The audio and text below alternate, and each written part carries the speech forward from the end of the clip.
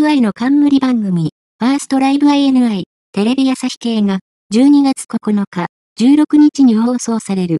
同番組では、INI がセルフプロデュースライブを開催。INI の、初めてがたくさん詰まったステージが披露される。また、番組ではファンが見たい楽曲の公募を実施。ポイントは、ライブで見たいと思う楽曲であること。ライブでしか見ることができない。INI、私の神曲と銘打ち、応募された楽曲の中から、多くの票を獲得した曲を INI 自身がセレクトし、スペシャルなステージを披露するという。さらに同番組は動画プラットフォーム、TELASA、テラサと完全連動しており、オリジナルコンテンツを先行配信。番組放送終了直後からは、見逃し配信をスタートするほか、さらなる TELASA 独占コンテンツが多数用意されている。今後の情報は、TELASA 公式X、旧 Twitter にて発表されるとのこと。